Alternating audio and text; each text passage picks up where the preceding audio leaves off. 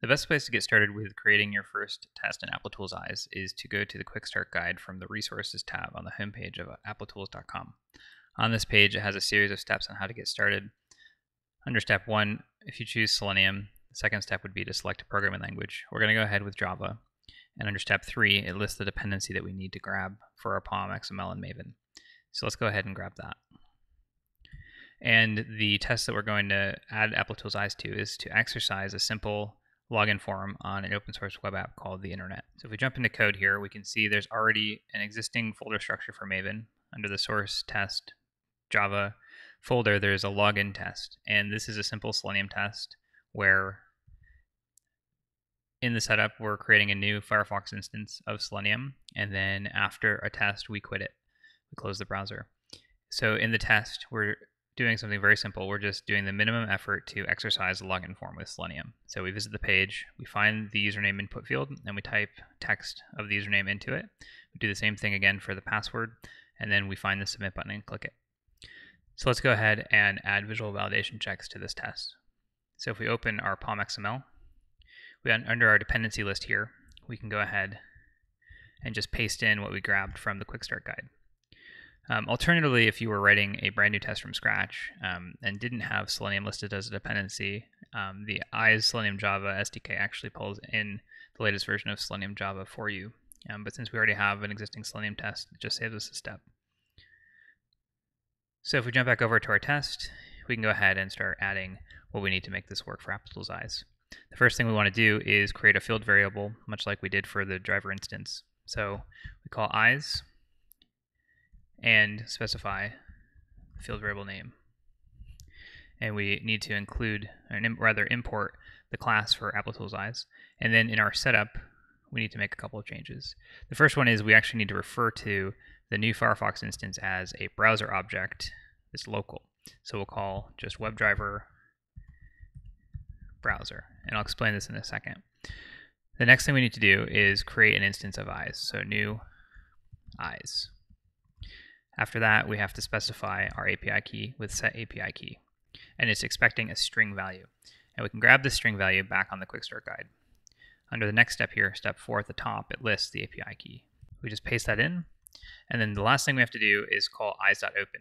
So let's go ahead and call driver equals, and then eyes.open. And with eyes.open, we have to specify a few things here. We have to pass in the Selenium instance of Firefox, so the browser variable. We need to specify the application name, and then the test name, which could be a hard-coded string value, but I'll leave this empty string as a placeholder. I'm going to come back and make that dynamic. And then we need to specify the viewport size.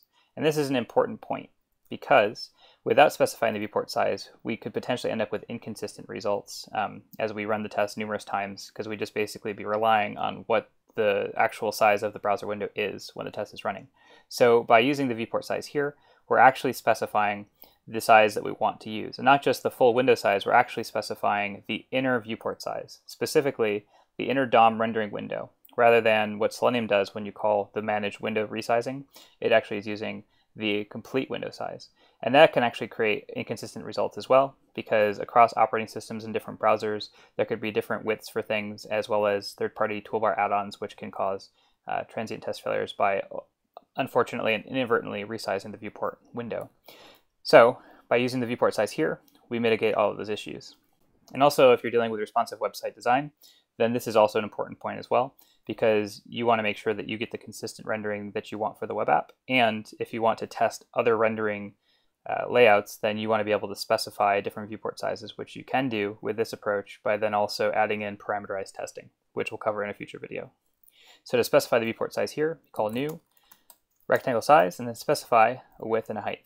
So we'll go ahead and use a very common one, which is 1000 by 600.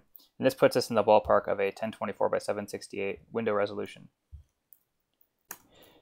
So then we'll go ahead and address the test name.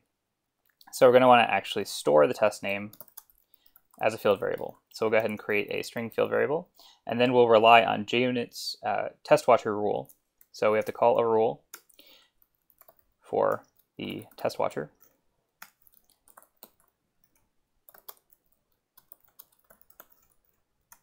And we'll want to use the starting method within it, which gives us access to the test name as the test is starting, each test. So we say test name equals description dot get display name. And then we can hop up here and replace this hard-coded string with the field variable of test name. So now we're ready to jump down to our test and add in some check windows to make sure that we can grab the snapshots we want for our test for visual assertions. And so after navigating to the page, we want to perform a check window. And what this does is capture the screenshot from the viewport that we will then use to establish a baseline image, and then for future test runs, use this check window to compare to the original baseline image. And so we can specify nothing or some helpful metadata. So we'll just say login form.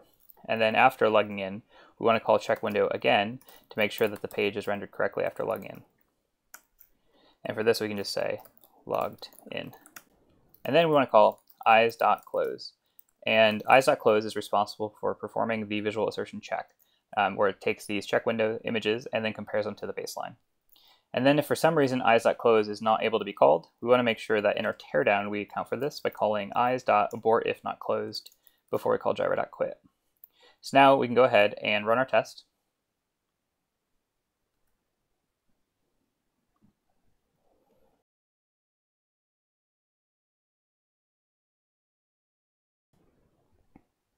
And the first time the test runs, it will fail. And in the failure output here on the console, it'll have a URL to the job in Applitools Eyes. And the reason it's failing is because there's no established baseline for this test. And so there's two options here. We can either go to this job dashboard for this specific job and accept it or reject it as the new baseline. Or we can just assume that the page is in the correct state and rerun the test, and it will automatically make what it sees as the baseline. So let's go ahead and do that.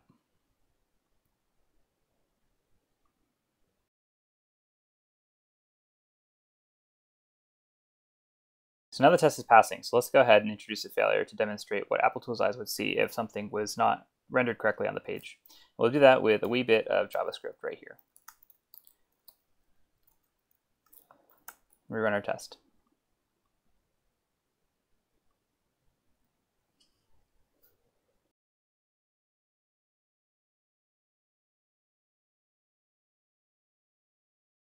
So now we see there's a failure, and we'll go ahead and jump to the jobs dashboard. We can actually see it here in the main dashboard window. We can see both the original tests, the ones that passed, the first one when it was new, and then the failed one. And then if we actually look and view the batch for this specific job, we can see the thumbnails for each step of the job. And we can see that the first step was passed because of the green mark at the top left here, and then the second one failed. So something has vanished from the actual logged in page. And so if we clicked on this, it would take us to the job dashboard, which is this. And on this page, what we can do is actually see what the comparison is by disabling the diff, and then clicking on this button here, we can toggle between the baseline image. And if you press the letter T, then you can actually just do that from the keyboard. And so we can see that the baseline image has this green notification message at the top with a check, and instead it's actually got an X and the color is red. So there was actually no locator changes to the page, but the actual rendering of the page was different, and as a result, Applitools Eyes caught this. So what we want to do now is either approve or reject this. So we want to go ahead and reject this by clicking the thumbs down and then saving.